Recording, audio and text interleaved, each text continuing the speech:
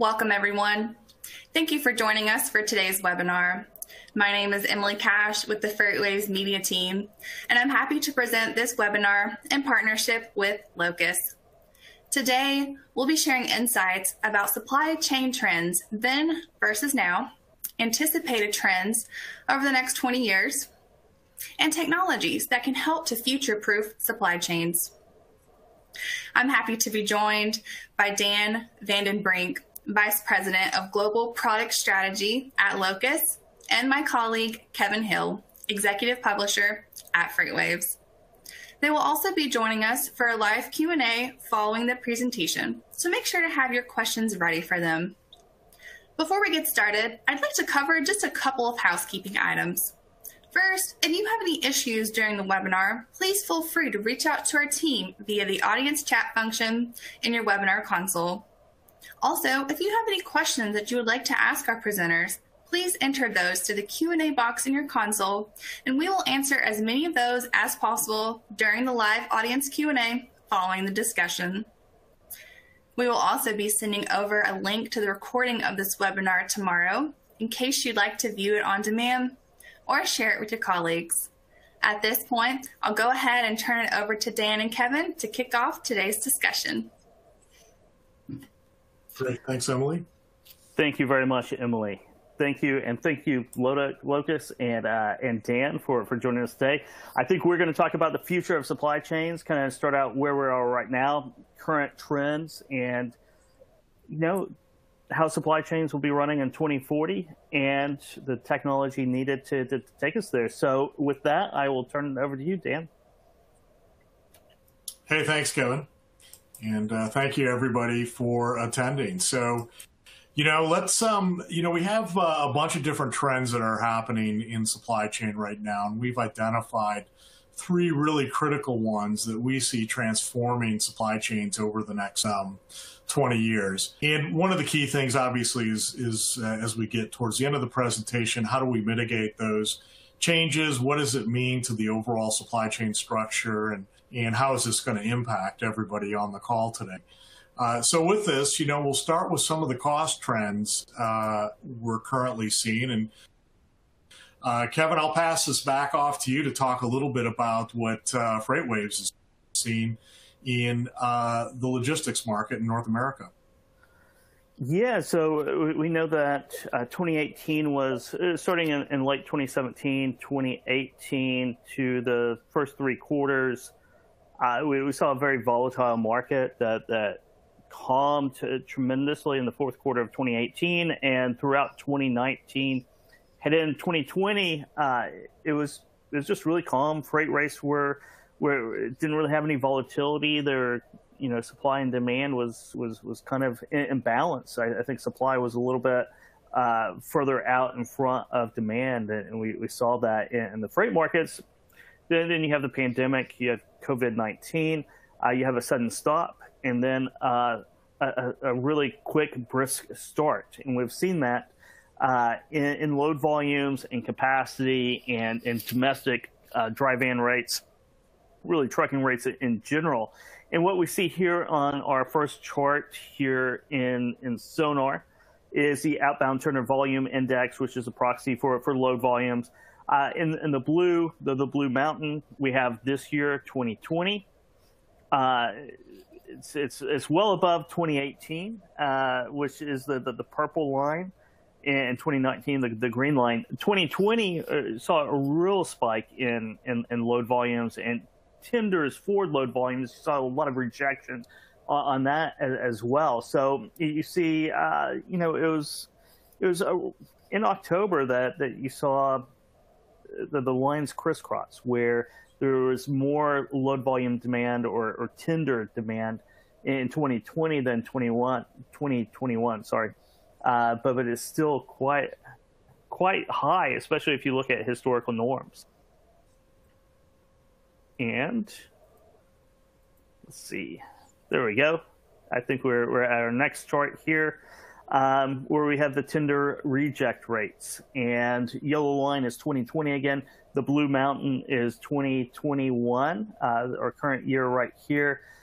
And you see it's still at 20% rejection rates. If you look at the orange, or actually the yellow, the green line, 7.94% was kind of a high watermark in 2019. So you saw, maybe 7-8 loads out of every 100 were being rejected. You flash forward to 2020, and you're up to 28% at the end of the year. Here in the fourth quarter, right now it's still 20%. So it's still a very tight market, certainly in certain geographies. And one of those geographies right here is LA. So LAX to Dallas, we all know that there's 60, 70, 80 ships at any certain point stuck out in Long Beach and San Pedro Bay. And what you see here is $4.12 is the drive-in rate right now from LA to Dallas, which is pretty astronomical when you really think about it. It's been steady like that for at least the last few months. It will until this bottleneck is cleared out in San Pedro Bay. How that happens, it could be reduced volumes. It could just be worked out in the mix. We'll see what the new variant of COVID brings to consumer behavior as well. But you're seeing these elevated rates. The capacity has been constrained in the domestic truckload market for a variety of reasons. Competition for drivers. There's a real driver shortage over the last, since really the pandemic began. And in load volumes, the American consumer is buying tangible items rather than services. And you've seen this shift. We look for it to shift back sometime next year. But, I think after the last couple of years, we can all agree that we don't really know too much. There's not much we can forecast right now. So with that, I think I'll turn it over to Dan. We'll talk about some manufacturing data as well. Yeah. And Kevin, just a thought, what are your thoughts about how the full truckload market will evolve over the next 10 years?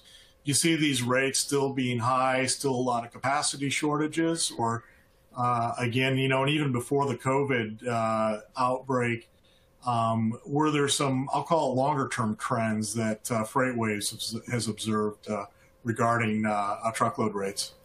There are longer term trends. We have a driver shortage right now based on real time economic conditions. Whether there's a driver shortage or a pay shortage, everyone has their different opinions on that. But it's a cyclical industry, right? And it reacts to. It's a byproduct of external shocks. In 2017, it was 2 hurricanes at once and some regulatory changes that were actually internal with the ELDs. This time, it's been an economy that's kind of been spun on its head a couple times, and it takes a while for that boom and bust cycle to work out. But I think you're going to go to a more normal freight market, and that could be it's cyclical. And what timelines that is, who knows? It could be at the back half of 2022. I think I'm not sure. One of the equity analysts are starting to tap the brakes a little bit. So we'll see about that as well. But the longer term trend is more automation, whether that's autonomous driving or, next 10 years, we could see a whole rash of at least experimentations on autonomous and really just, becoming more efficient. I think you're going to see a lot of technologies and fuel. Electric vehicles is going to be a huge thing over the next 10 years. That'll definitely impact the trucking market. But it's going to be interesting. It's going to be cyclical as well, though. Yeah.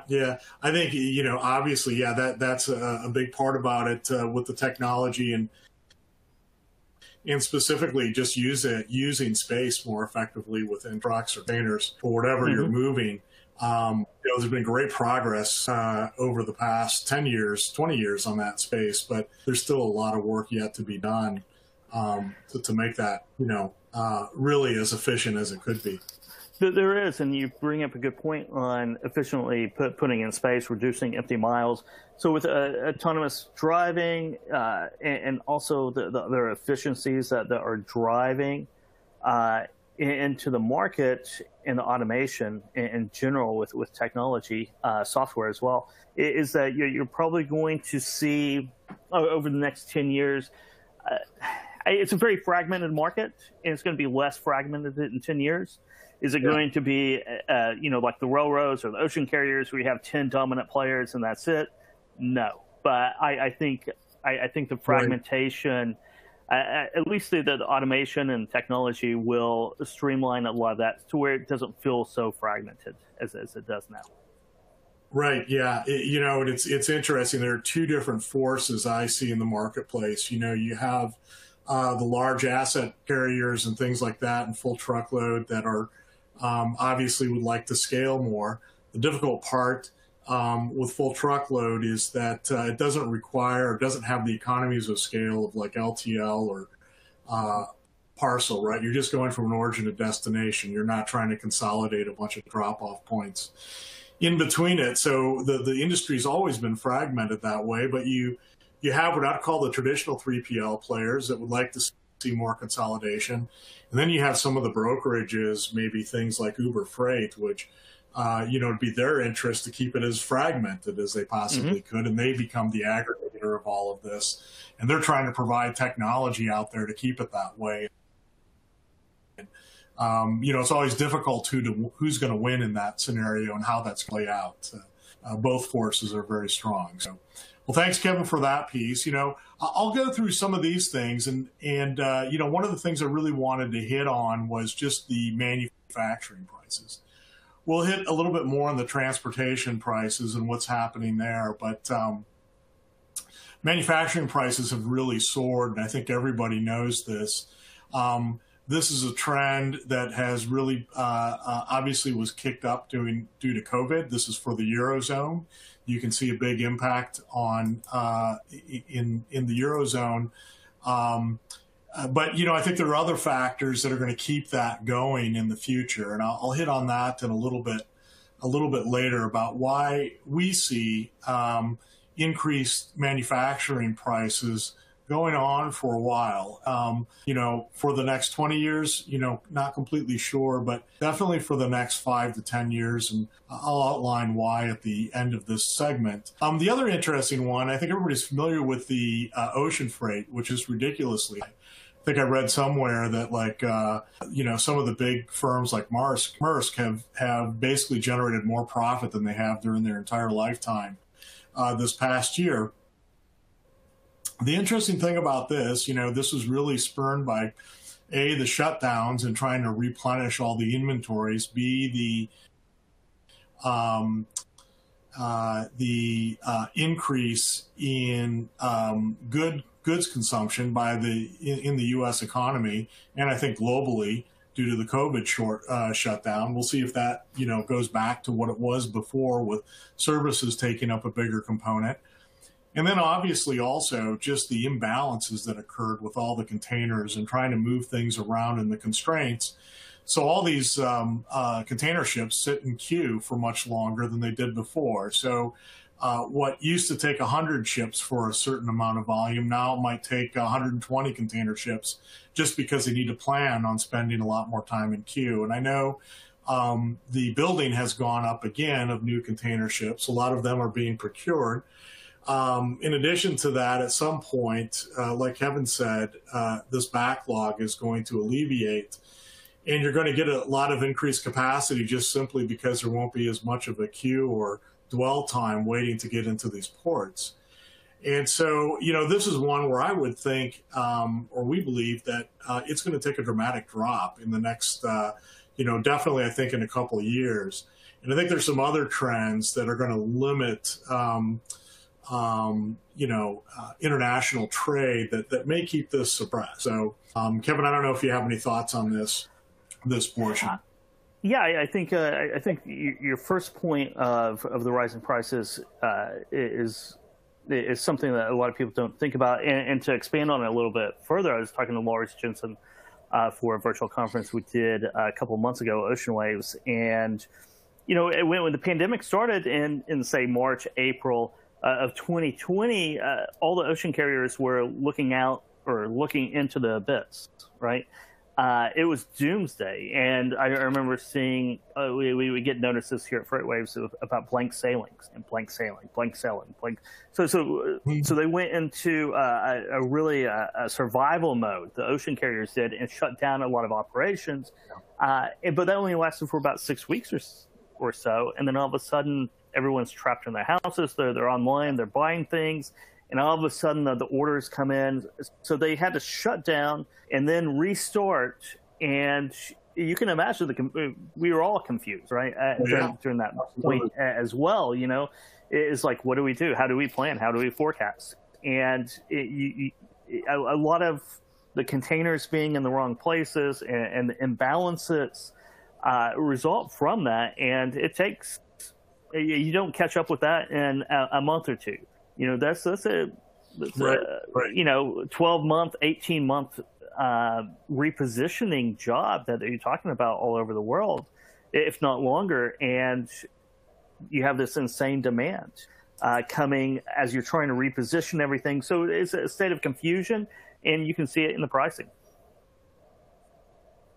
Yeah, absolutely. And so, you know, this is the final piece. And I think this piece is one, this graph just talks about increased tariffs. And this is specifically for appliances. And the point we wanted to make here was that, hey, look, you know, some of these things were happening before COVID. Some of these disruptions were happening before COVID. And I think, you know, COVID was so traumatic and had such an impact on the world economy. People forget about these longer term trends that were happening, but there's definitely been, you know, much more in the way of tariffs that have been placed on different products. And even today, you know, with semiconductors, you know, you hear it on the news every day. There's definitely much more of a nationalistic approach towards trade versus a free international trade regime that we saw really since the 90s going for the past 30 years. And I think this is a big trend when you look at some of the leaders. You know, this is being emphasized on both parties. This is a trend, and not just within North America. It's across the world right now that we're going to see continue in the future. And you know, people are going to be looking to regionalize their supply chains much more as a result of this. So this is one thing I think, you know, when you look at the long-term cost, these pieces right here is something that says, hey, you know, we might be able to, the ocean freight may get resolved. And when you think about it, if this plays out and there's more regionalization, there'll be less international ocean freight that should occur as a result. The other piece that I think, you know, outside of just the tariffs, the other thing that really happened over the past 30 years is this great period of heavy immigration. Immigration peaked in the United States in like the prior decade from 2000 to 2010. It's actually, even though it gets a lot of press and there's a lot of backlog down at Mexico right now, it's actually about 1/10 of what it was back 20 years ago. So the immigrants coming into the country have really had lowered the labor pool and made it more expensive to hire manufacturing workers. The demographics too, a lot of people are retiring. And so there's not, with the retirement of the baby boomer generation, there aren't going to be as many people there. So the costs, the labor costs are going to continue to increase. And again, we won't have that outlet we've had before with moving production over to China or other low-cost countries because of this tariff and regionalization that's occurring. There's also something that I think people don't realize, and you see it with fuel right now. Oil companies actually aren't investing as much in new exploration because of this large move to green. And the investment that's going to have to happen to move to green, to the low CO2 standards, is pretty significant. And it's probably going to increase expenses, both in the way of the generation of power, but also the taxes that are incurred from it. So this is another trend. When you look at all these different trends. I think we talked about this earlier. The transportation costs, might depend on the mode in terms of how that's going to be impacted. It's somewhat uncertain on some of the, truckload loads within North America. You've got the trade-off between automation, but also declining in the number of drivers. But some of these other factors really say that costs are going to be going up, and companies are going to need to look for ways to structure their supply chain to handle the increased costs and try to minimize that as much as possible to their end customers. So Dana, I have a question for you on that. We're talking about globalization and international trade and so these other dynamics coming in. And for the last 20, 30 years, we've seen, asset prices rise, but really consumer prices, they're relatively stable, right? I mean, there's been no alarm bells about inflation until, now. And whether that's a temporary inflation, price rise because of supply chain imbalances, but the trends that you laid out, do you think we're going into, decades of, inflation threats for consumer goods because of less international trade or I tariffs? think so. Yeah, I think. Yeah. Absolutely. I think there's a strong probability of that happening, and really the way to counter that is for the Fed to tighten, but that also throws economies into recession. And so it's not a great trade-off, and it's going to be politically a very difficult trade-off. But for the last 30 years with globalization and having that outlet of being able to produce in different regions, has had a huge impact on keeping inflation low and keeping interest rates low. So all of that is, I think, going to be really interesting on how it plays out. You never know the timing. And if I did, I always say I would go into investment banking and make a lot more money than doing the supply chain gig if I had knew for certain. But it sure seems like when you look at all the different factors, it sure appears that, obviously there's the spending that's occurring by governments, which can have an impact on in the loose policy by the Fed. But there are all these other factors, too, that I don't think are talked about as much that seem to increase the risk pretty significantly. Yeah, I definitely agree with that. Next, we'll just go through, we'll go through some of the production trends. And so with all of this, right, it's we talked about the lack of, or more regionalized economies and higher labor costs. One of the biggest things you can do is improve productivity, right? And we talked about that from a truckload perspective, but more automation and more modularization to really try to offset some of these other forces that are out there. One of the things that really gets a lot of press today is this idea about additive manufacturing and the impact it's having. And here you can see the exponential growth that's happening in additive manufacturing. And if you're not familiar with it, basically what it is three-dimensional printers. And they've added a ton of sophistication to these, so it can do a lot of different materials now. General Electric uses it heavily in aerospace for their jet engines. If you're familiar with how metal parts used to be produced or still are produced today, it's predominantly by taking material and cutting into it. So you actually waste a lot of material, and you kind of are limited in what you can do because these cutting tools, whether it's drills, mills, lathes, whatever, need a way to get into the part at a specific point. And so additive manufacturing actually lowers the amount of material you need, because now you're not cutting away all that material, and you make the design much more efficient because you're not as concerned about designing a product that's made to be easy to manufacture in kind of the old cutting tool approach. So this is going to have a huge impact. And the nice thing about this is you don't necessarily have the same economies of scale you do with these large factories. So these can become very modular, and you can put these close to the point of consumption. One of the areas where this will, I think, as it continues to improve and the technology continues to improve, is the aftermarket, right? So imagine service depots being able to make their own products today.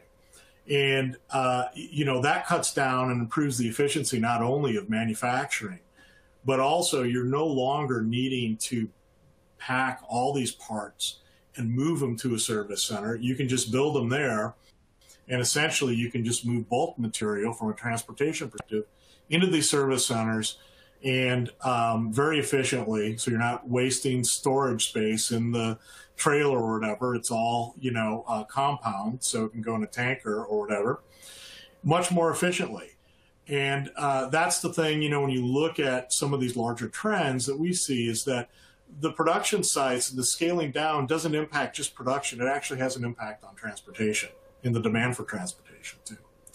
Over to the right, this is an article I love. It's from The Economist, and it's about Pirelli, and they were making tires. Pirelli's always been recognized as really one of the leaders in tire technology. And these plants are massive, and they're also they're massive, and they're very expensive to get set up. And here you can see what they've done is they've been able to compress that cycles dramatically. So kind of create miniature manufacturing plants that are close to the point of where the demand is actually going to be consumed. And you can also make the product mix align to that regional area, so you don't need to cross-dock as much to align your product mix in your outbound trailers to the point of consumption. And again, this is something, there's this interplay between transportation and manufacturing that I think, a lot of people talk about these things independently, but don't look at them maybe systematically and how one impacts the other. Finally, this is another example, a little bit different, but it's about farming. And, if you've seen, and they've gotten a lot of press lately about these vertical farms and where they're being set up, and particularly in urban centers, where, you can make the right mix for these products for how they're going to be consumed in the location of the consumption, and very effectively with the small square footage. Cubic footage is a different story because of vertical, but can create these different products. And again, if you think about this becoming more regionalized, moving a product close to where it's being consumed, it has a massive impact on the transportation cost. It also has a great impact on the quality, because there's less time for the product to degrade. It can be, picked fresh right there. And conceivably, you can see a situation where the product's actually being grown in the grocery store, behind the grocery store, in one of these vertical farms, and easily distributed. But again, all these trends, much more, these technology trends are going to make the regionalization much easier to do, and also reduce the need for some of the outbound transportation that we've seen in the past. I think that the trend there started a few years ago with agriculture and farm to table, which was a huge trend, and you're seeing that go through the manufacturing space, getting closer to manufacturing, being closer to where the customers are. I think you've seen that in retail too over the last few years, where the big box retailers have shrunk down their stores a little bit as well. And I think that trend, nearshoring, I've heard about for years and years and years, and it's never quite happened. But I think going forward, I think you're going to see an acceleration in nearshoring, moving production closer to the end consumer. Yeah, absolutely. I mean, Nike's already doing that with shoes too. If you use, some of those shoes, those are all automated now. They're expensive still. They're more expensive than their standard shoes, but absolutely agree. It's an exciting time from that perspective. So, the final piece is really around customer expectations. And, this is really one of the big driving forces. Unfortunately, I was not able to get the data for the last couple of years. This is from Statistica, but it really talks about the click-to-door speed in the United States and what people expect. You know, it used to be that if you ordered something, you'd expect it to show up. You know, this is just from Amazon, you know, 5 days, 6 days later, and that was great. Well, you can see now that they've lowered it all the way down to 3 days by 2018. You know, I can speak anecdotally about my own experience, and I live in a town in central Wisconsin, northeast Wisconsin, called Appleton. And they've already got their own Amazon fleet. And oftentimes now they just built out a distribution center close to us, close to the Appleton airport. We'll get product the same day or the next day. It's really amazing. But this expectation is going to continue to really, you know, focus on reducing delivery time and being able to deliver very quickly to the consumer a variety of different products. The final piece, you know, kind of hits to what you were just talking about, Kevin, too. This is from grocery stores, actually. And one of the trends we've seen there is in the mid-'70s, you know, there were only 9,000 products. And I think I enjoyed that era better because I know whenever I'm sent out to get something, it takes me forever to find it in the store today when I'm getting some help. But you know, in 2019, it's at 39,000, but there was an interim step there. It peaked about 2008 at 47,000. So I think, you know, this is, again, combining technology and, you know, making smaller stores closer to the consumer. One of the things that has really enabled that 39,000 is the advent of AI and machine learning to be able to understand better what products customers really want in a specific region. So they can still feel that they have the selection, but you don't necessarily need to show them everything because certain regions don't buy certain products that frequently, and you can still have high levels of customer satisfaction without having all the products. But the idea here being is that you know, the service expectations are through the roof. Still, you know, more home delivery, fast delivery, and a lot of SKUs. And I echoed that. I think on the SKU counts, AI, machine learning, because I always go back to the Pareto effect or Pareto law of SKUs. Mm-hmm. You know, and SKUs are a perfect thing for it. You know, your top 20% of best-selling SKUs are going to generate 80% of your income, and those other 80% on average are going to generate 20%. But each region, especially when you're talking about grocery stores, each region has its own Pareto laws in effect, right? So if you're trying to do national distribution, you got to keep those SKUs.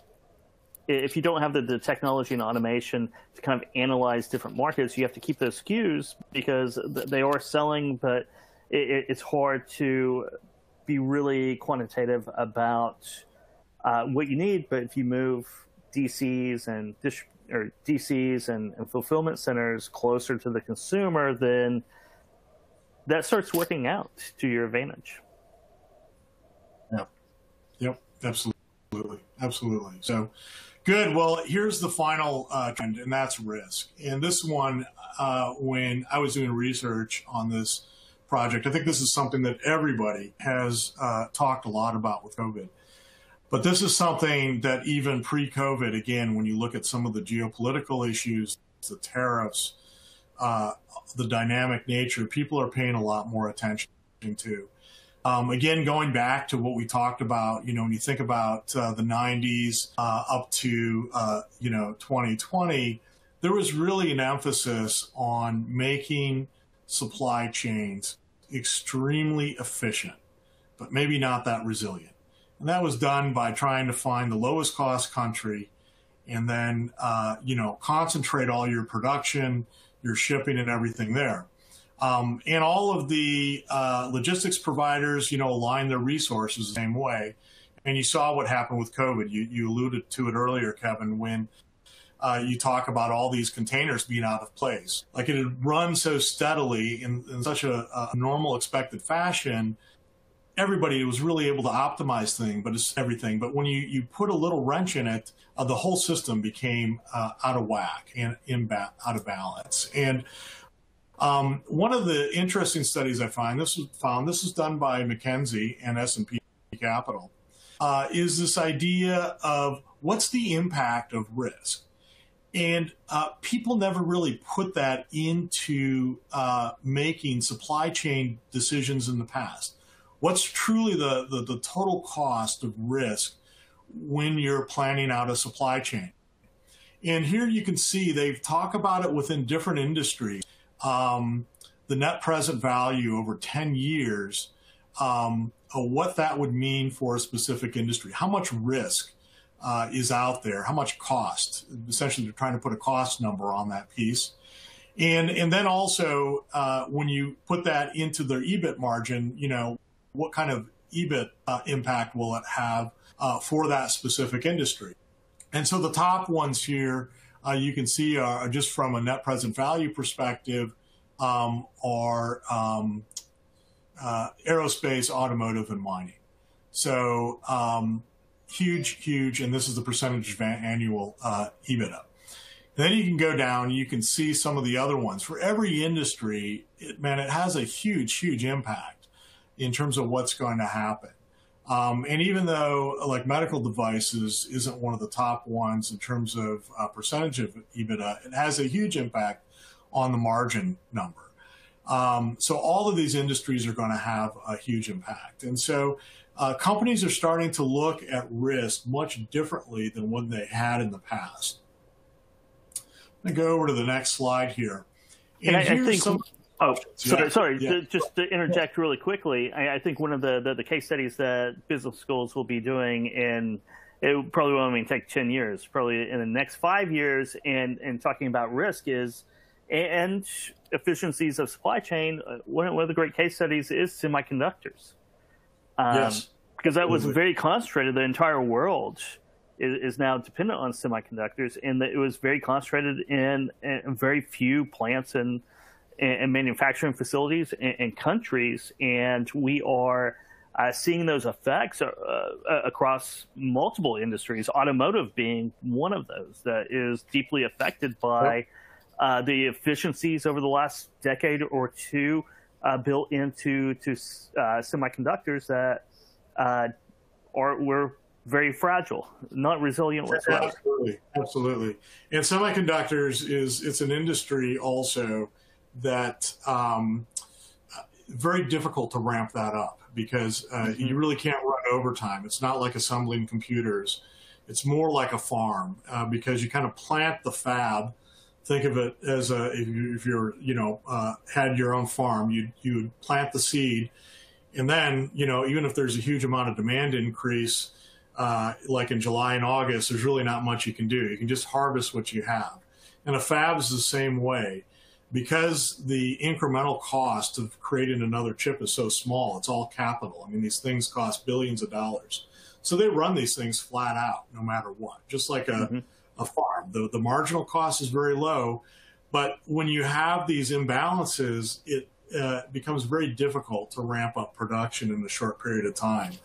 And that's why they're saying today, it's going to take 2, 3, 4 years before a lot of this capacity comes on. Now, what will probably happen, just like within the ocean container area, is that they'll overbuild, and there'll be a huge drop in price too.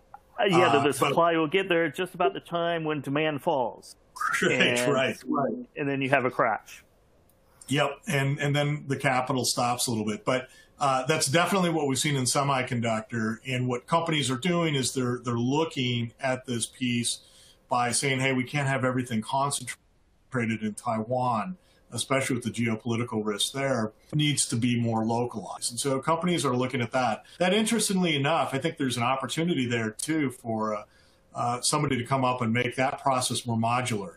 I think right now they're still, and I think you see this for a lot of manufacturing, when they're still making a lot of technology improvements, it makes more sense to centralize that. But in the future, I think especially for low-cost semiconductors, the kind that are impacting automotive, it'd be interesting to see if they come up with a more modular manufacturing process. It doesn't require the huge infrastructure investment that you require today for your top-of-line integrated circuits. But, I'll go through this. I think everybody can read these different points, and The idea here is that this charts different kinds of risks. And, if you go to the upper left-hand side, it's unanticipated catastrophic events, foreseeable catastrophic events. And then you have, small disruptions that are unanticipated and then foreseeable disruptions. And, companies can plan for all of these things. And I think that's the key thing, is to be able to look and understand, hey, we don't know when this is going to happen, but if it does, it can have a real big impact. And understand, should we really make an effort to mitigate against this, or just, hope it doesn't happen because it's going to happen to everybody. And if it does happen, it's going to happen to everybody. But, the thing that I took away from this that is most interesting is the bottom right-hand side, where it talks about estimated disruption frequency by duration. And, companies can expect to have every couple of years a 1 to 2 week disruption. And I think we've seen that. There were floods, that impacted Thailand and a lot of in Malaysia, where all of the hard disk drives were manufactured, really had a huge impact. We saw that with in Japan during the tsunami and the Fukushima event, knocking things down for quite a while. So, everybody should anticipate that every couple of years you're going to have a 1 to 2 week disruption, 2 to 4 week disruption every 3 years.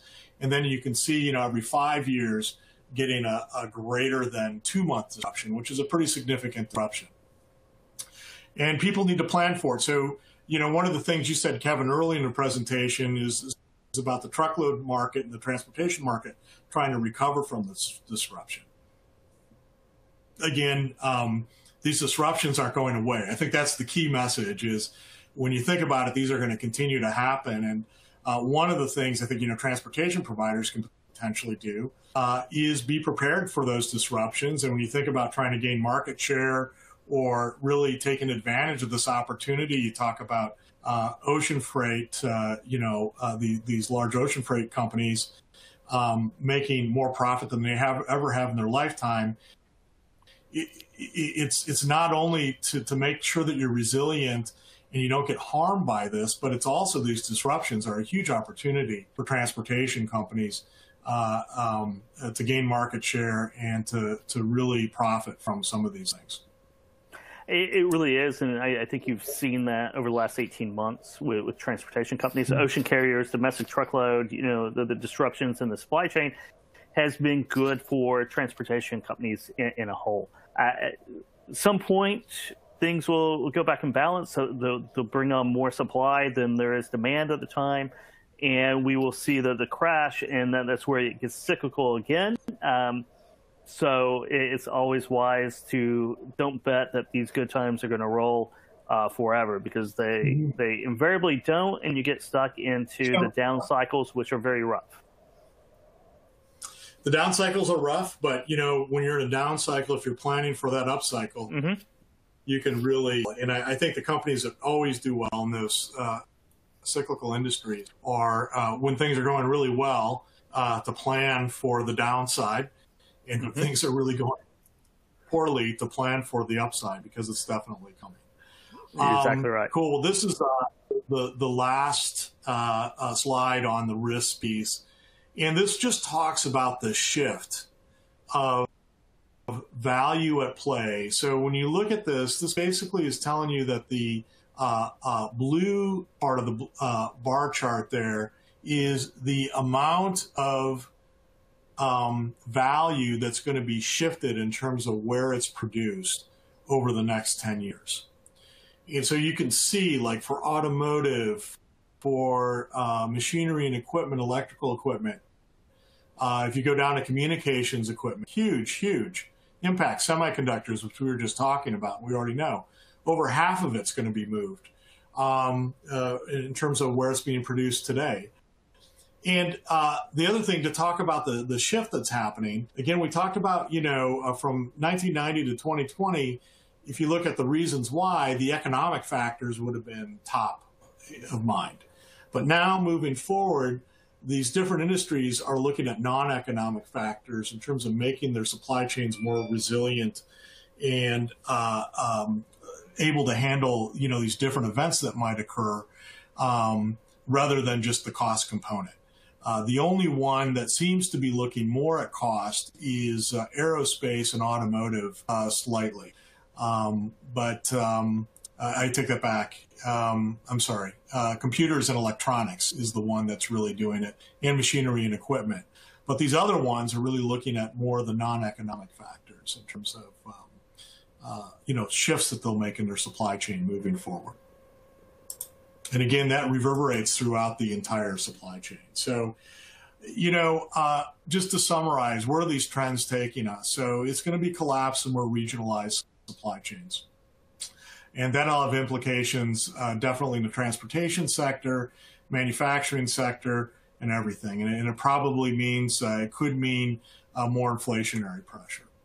Modular and flexible manufacturing closer to the consumer and integrated with distribution.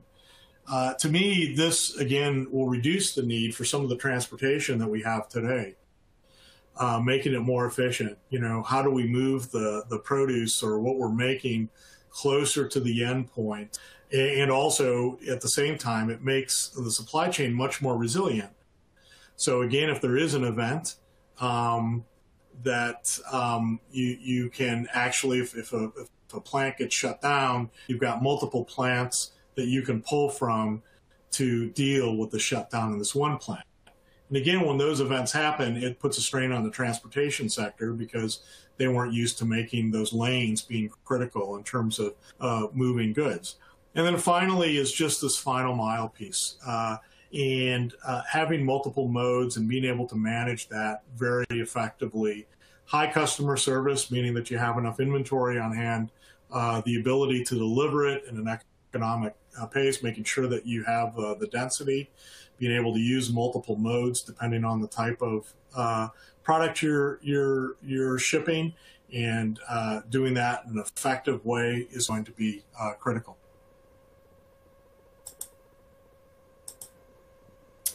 And, here are some key questions I think, everybody should be asking themselves as we move forward. How can we continue to improve service and product offerings while reducing costs, given all these different pressures? How can we make our supply chain more resilient, keeping the cost competitive? I think at the same time, when things do tighten up, taking advantage of those events. So, you make enough money to deal with the downturns that we've talked about earlier. How and when should we restructure the supply chain? So I think the answer for that is different for every industry. I wouldn't recommend everybody just going out and restructuring. Some industries will have different types of economics and different demand points, and you should really optimize your supply chain to make it resilient and cost effective and service effective for your specific industry. When should we utilize third parties, and when should we build it out ourselves, both from a manufacturing and transportation side? When and where should we regionalize and leverage, and when should we scale and leverage large manufacturing sites? Again, every process is different, and every industry is different, so it needs to be unique to yourself. And then finally, how do you execute against this, right? You've got this plan, now you need to go through and execute on it. Great questions. So, yeah, thank you. And I don't know if you'd add any to those, Kevin. Those are the ones that, we've been thinking about at Locus. Yeah, I think those are pretty comprehensive. What I'd really like to hear, though, are questions from our audience out here, and see what they're thinking, see what their questions are. And I think Emily has been monitoring those, and I think it would be fun to answer some of those audience questions.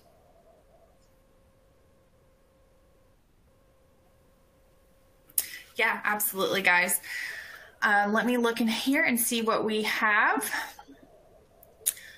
Let's start with this first question, because we do have some that have already came through, like Kevin mentioned.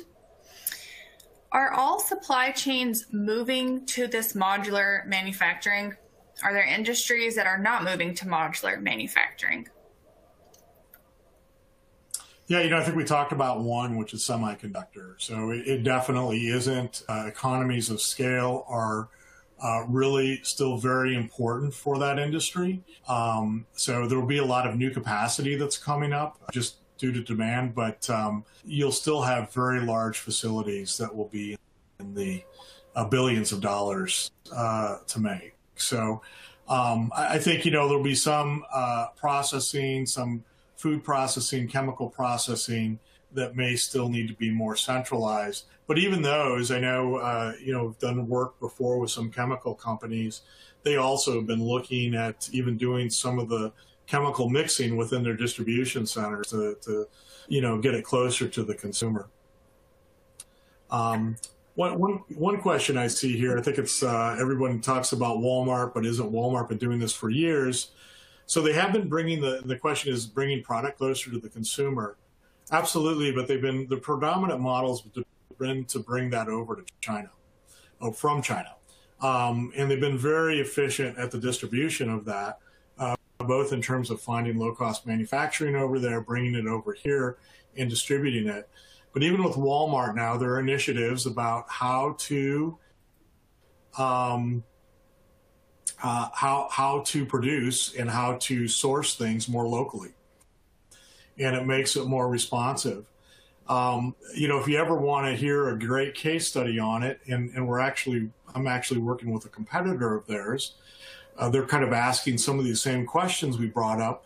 Is Zara. So Zara went with this model years ago that was against the grain. If you're familiar with them, they're a fashion manufacturer. And they actually, everybody at the time was, sourcing textiles from Bangladesh, Vietnam, China, overseas, maybe in Latin America. But you'd have these textile manufacturing centers. It's always been very manually intensive. Very, very centralized, and so as a result, they try to find the lowest unit labor costs that they can. And what Zara did is they took a different approach. They decided to manufacture the product actually very close to their stores, and what that allowed them to do, yes, it was more expensive, but they didn't need to carry as much inventory, so they didn't need to discount as much at the end. In the old model, you'd have to order the goods 6 months before the product was sold. And if you didn't sell it all, then you had to put it through a discount chain or liquidate it in some fashion, or you didn't have enough and you missed out on opportunity. Zara kind of circumvented that, and they even though it was more expensive per unit cost, they were able to be much more responsive to fashion trends, and had less need to actually go ahead and discount product to move it. That's something I see. It's a great example of kind of these trade-offs in localization versus offshoring. A couple other questions that I see here. Do you think the new vaccine mandate is affecting supply chain? I would have to say I don't really know. People out in the audience might know. I know we have a lot of people in the logistics industry. If that's constraining the workforce today, I will make a comment. I know a lot of the airlines had that mandate. And just from personal observation, it seemed like they've had a lot of difficulty too ramping up their transportation network again. But it seemed like over Thanksgiving, things went fairly smoothly, surprisingly, I have to say, and happy to see that. So. Yeah, I don't think that the vaccine mandate's really having too much of an effect on the supply chain. I think that the main things with the bottlenecks are really a switch from services, moving some of that services spending, which was traditionally 70% of American GDP, over to that 30% of tangible goods, and that has climbed. I think the last retail sales chart I saw, and these aren't exact numbers, but they're a rule of thumb a little bit. It takes about 6 years to raise retail sales by, say, 25%. We did it in about 6 months last year. And when you have that type of spending on retail sales, on tangible goods, you're going to get bottlenecks because the infrastructure, it takes years and decades to build up an infrastructure of perceived demand, and all of a sudden it switches, and you have containers out of alignment. You have infrastructure. You have the port of LA and Long Beach, who can only, even if you go 24/7, you can only unload so many ships because of the container space. Everyone else has to run 24/7. Drivers are scared to see right now, not necessarily because of the vaccine mandate, just because of, just these knock-on effects. And then you have warehousing and other labor out there that is very hard to come by. And really, workers and employees in general are very hard to come by. So the great resignation is a very true thing out there. And all companies are dealing with that, and dealing with multiple issues all at once right now. And that is showing up in the supply chain and in inflation too. I'll have to say, I have seen, the other question is, have you seen an impact of supply chain disruptions due to lack of vaccination? And that I can definitively say yes. Customers that, I was working with last year, especially in the throes of the pandemic, there were a lot of distribution centers that were shut down, a lot of plants that were shut down, food processors shut down because of an outbreak in that facility. And what happened, I remember I was working with one distributor, one of their core distribution centers was down, where they actually had all their low volume parts.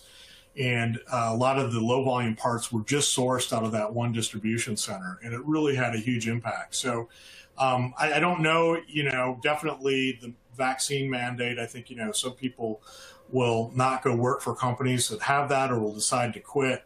But I definitely saw last year a lot of disruptions from these outbreaks that occurred within specific facilities, creating supply chain constraints. That is, yes, that is true. Yeah.